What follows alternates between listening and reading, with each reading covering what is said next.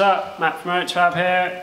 In this video I'm going to be starting the Mini for the first time, and I'm just running through the setup of my AIM PDM. Right, so got my oil cooler sorted. Went to like a plant machinery place which someone recommended. Got a hose done, it's a bit quite heavy duty but it does the trick. Taking the plugs out, I just cranked it over and I've now got oil pressure.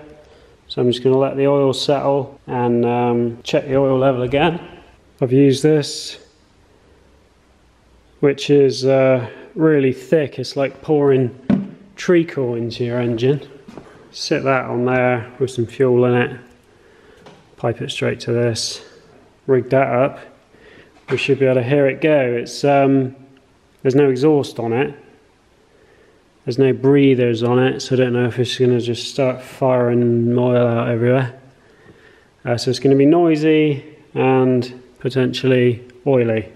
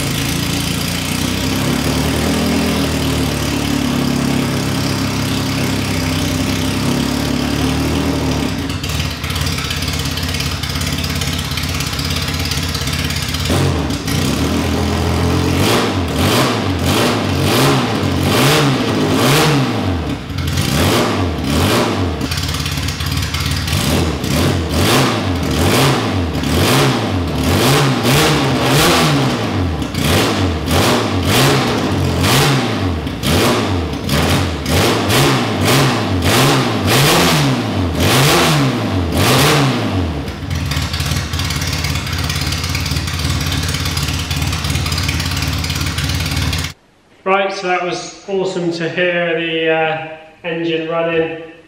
It sounds really snappy when you rev it up. It's really free revving and sounds like a race engine should. I was quite surprised at how well it just idled, even from cold. Well, I just wasn't expecting that from a race engine with a big carb on it. If you're interested in having an engine like this built, then this one was done by John at Specialist Components, and they do all sorts of road engines, race engines, twin cams, 7 ports. If you're looking to have something built, give him a shout. I'm now going to run through how I've set my PDM up and all the different functions and sort of safety features that I've now added to this. I'm just going to run through some of the setup and just show you how much you can actually do with one of these. These are all my outputs. This is an 8 output PDM. So this is my water pump, and this is how I've got it set up to work. So if my temperature gauge reads higher than 0 and my RPM is greater than 500, my water pump will be on at 30%. So if the engine's running, when it's cold, it will circulate at 30%. If the temperature is above 60, it will ramp up to 60%. But it will also do that even if the engine isn't running. So if the car's sat and the temp's still at 60%, it will continue to run the water pump. If the temperature is greater than 80 degrees, the water pump will ramp up to 100%. And then at the top, I also have an override button, because all this is obviously working off the temperature sensor. If something was to ever go wrong, or I just want to run the water pump, I can press my water pump button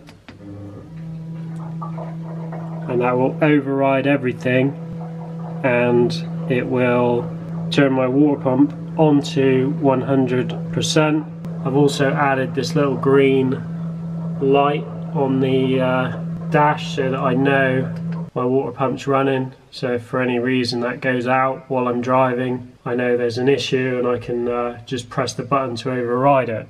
Another cool thing that you can do is I can go to my live measures, temperature. Click on this and I can force channel value. I can put a value into here above the range I've set it to come on at. So if I put this in at 70 degrees, so it thinks I'm at 70 degrees, you can hear that's come on. My little water pump light has come on. If I ramp this up to 100 degrees, you can hear it's come on to 100%. I can also come down here, check that my water pump is running at 100% here, and check how many amps it's drawing so that then I can set the amperage of that circuit. I need to verify the one that works off of RPM as well, so the temperature's now 19 degrees, it's reading the water temp, so if I increase the RPM above 500 it should also come on, which it does, you can hear that. You'll notice there I've got a little fuel light, so I've set my my fuel pump is just set to come on when the engine is over 50 RPM. So when it's cranking, my fuel pump will turn on. If it's running anything above 50, the fuel pump's going to turn on. So as long as I've got a green fuel thing, green water pump thing while I'm driving, I know those are on, and obviously if they go out and I've got some issue, that's going to point me in the right direction. This is my low oil pressure warning. I have my different alarms. I've got one for water temp, one for oil temp, one for low voltage. For my oil pressure, I've also added in all these flashing LEDs just so that it's really in your face. If I've got low oil pressure, this is going to catch my eye. I've also got my shift lights set up, so if I force this RPM value, these are you see my shift lights working, 10,000, that'll start really flashing at me.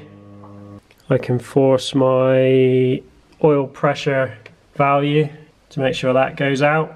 And yeah, I can basically run through any of the things that I've got set up and make sure that they're doing what they should. And that way you can know it's all going to work as it should before you've even run the car. So yeah, just wanted to show how much this thing can do. Initially I always thought PDM was just a you know, an alternative to a fuse board. But with this system, with the login, the lap timing, and how configurable everything is, you know, you really can do a lot with this.